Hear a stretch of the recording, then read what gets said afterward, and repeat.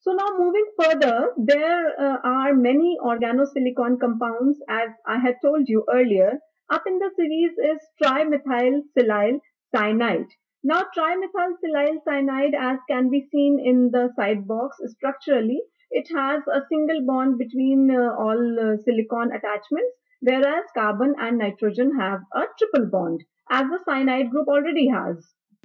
So as can be seen that trialkyl silyl cyanide or trimethyl silyl cyanide is synthesized from trimethyl silyl chloride on reaction with the cyanide salt of sodium.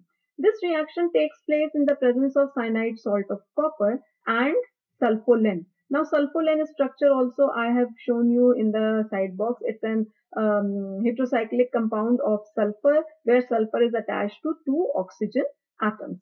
This gives sodium chloride along with trimethyl silyl cyanide. Amongst the chemical properties of this cyanosilicon compound, the trimethyl silyl cyanide, it hydrolyzes easily to give hydrogen cyanide and trimethyl silanol. This is the first reaction that is in front of you, that is the formation of trimethyl silanol.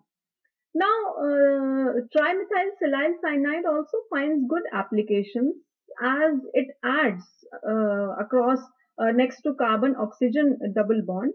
For example, in an aldehyde to form a new carbon-carbon bond, like in the reaction that has been shown. Now, the product here formed is ortho-silylated cyanohydrin. One use of this reagent, that is cyanohydrin, silylated cyanohydrin, this is used to convert pyridine nitrogen oxides to 2-cyanopyridine. This transformation is best accomplished or gotten in dichloromethane solution by the use of dimethyl carbamoyl chloride, that is used as an activated electrophile. To activate the electrophile, it is used. It is possible to use benzoyl chloride, but the use of benzoyl chloride yields and regioselectivity of the addition of cyano groups get lowered. So thereby, it is not very much in the use. Thereby, this agent is used for activating the electrophile, which is dimethyl carbamoyl chloride.